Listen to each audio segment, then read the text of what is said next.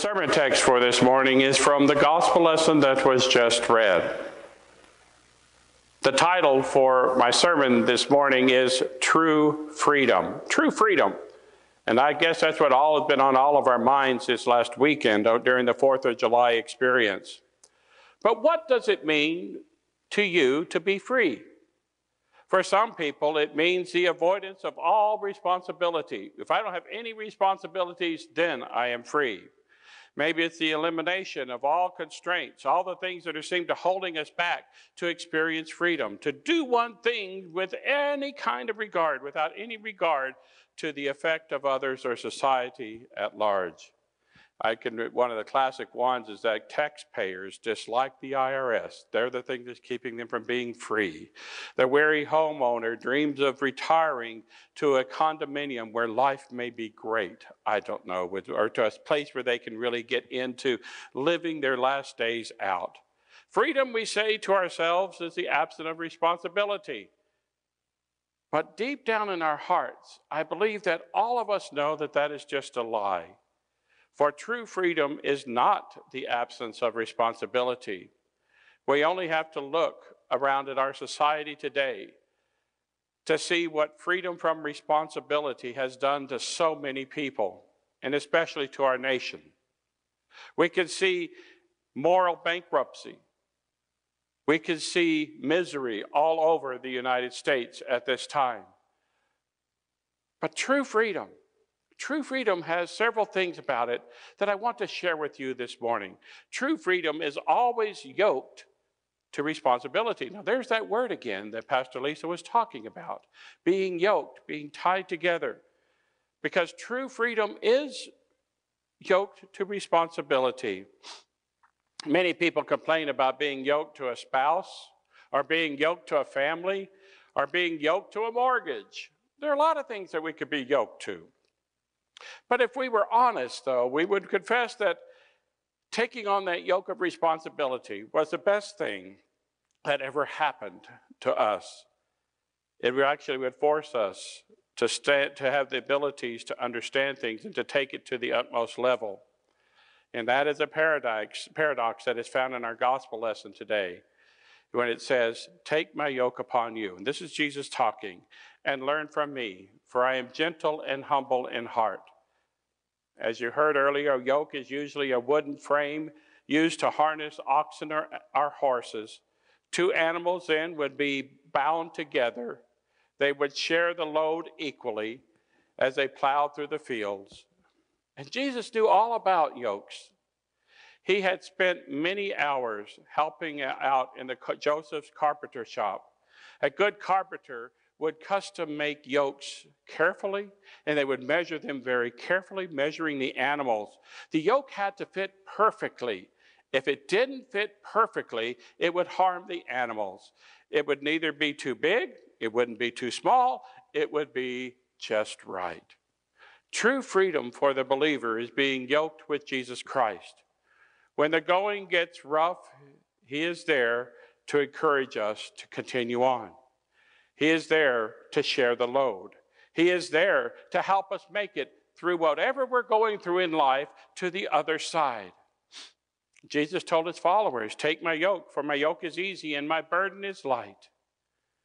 How can a yoke make us free? The truth is that everyone here, everyone listening to us, everyone watching this YouTube video is yoked to something else. People who have no responsibility have often yoked themselves to their own self-indulgent stuff that's going inside of them. People who are not yoked to Christ become yoked to the unhappiness in the world. And this brings me to the second truth about freedom. True freedom really is delivery from sin.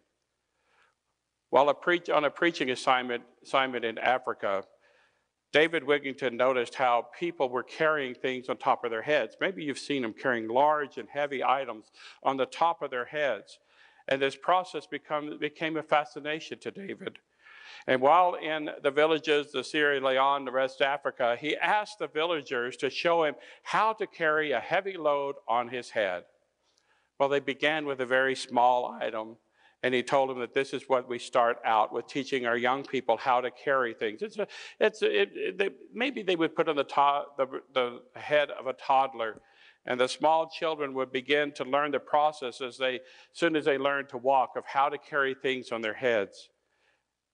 They were given an empty container, and they were sent down to the local pond to bring back some water.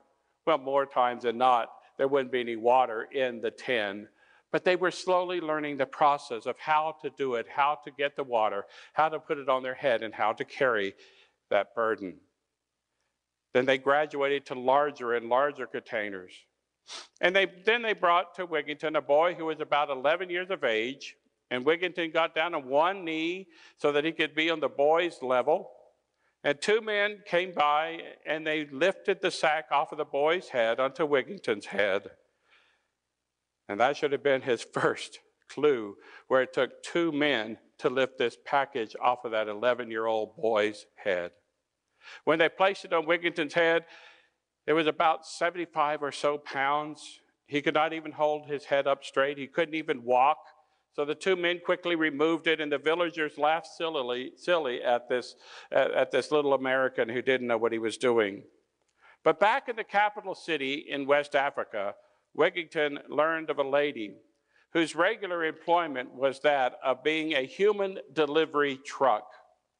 Now, in the capital city of Freetown, she was to deliver engine blocks from one repair shop to other repair shops. 4 men would lift the engine block onto a tray, and then they carried the tray over and put it on her head, and off she would go to another repair shop in town, carrying that enormous weight on her head. One day, this lady came to her destination, and there was no one there to receive the engine block. And there she had this heavy load on her head, and no one was there to take that load off of her head. She waited as long as she could possibly wait until the weight was getting to her, and the engine block was getting to be so heavy, and it was still on her head, and so she didn't know what to do. But after thinking about it, she decided to remove the block herself. In doing so, she broke her neck and died. The people of the villages and the city understood the importance and significance of helping each other with the heavy loads that they have to carry. There is a weight that we are all carrying around right now. There is a weight that is so heavy that we cannot move it by ourselves, and we have to have help. The load is so heavy that our friends cannot remove it. Our families cannot remove it. It is the weight and it is the burden of sin in our lives. The good news is that there is someone here today, especially with a specialty of lifting heavy burdens. His name, Jesus. He has come to lift the weight of burden and sin. It is the weight you cannot lift yourself, but his specialty is lifting that burden off the heads of those who have come to him in faith. True freedom is the deliverance from sin. In his book, Rebuild Your Life, Dale Galloway tells of an experience that he had when he was a young man. And he was a custodian in a church while he was in a college in Illinois. One Saturday, he was cleaning the sanctuary, and he had the windows open for ventilation, and a young bird flew into the sanctuary. Once inside, the bird flew around, and having a big time looking that huge church over, but then all of a sudden the bird realized that he was trapped in the midst of that sanctuary, that there is no way out. At one time the adventure was so exciting and new, and then all of a sudden it was not so exciting and it was not so new. He was trapped. So he began to frantically fly from one end of the church to the other side of the church, looking for a way out of that church building. After a while, he went up the stairs into the balcony, and he was up there for a little while, and Dale ran up after him to try to rescue him, to try to take him and to try to save him from his peril. But the bird flew away again. Just as he reached to pick up the little bird, it took off several times as Dale tried to rescue him. Back downstairs, Galloway went to one end of the church to the other, following that bird, trying to find a way that he could rescue the bird. Up against the top of the window it hit, trying to escape, no way out, falls to the ground in utter exhaustion. He was not dead, but he must have felt half dead. And Galloway bent over, very gently picked up the bird, took it to the window, and the bird flew away.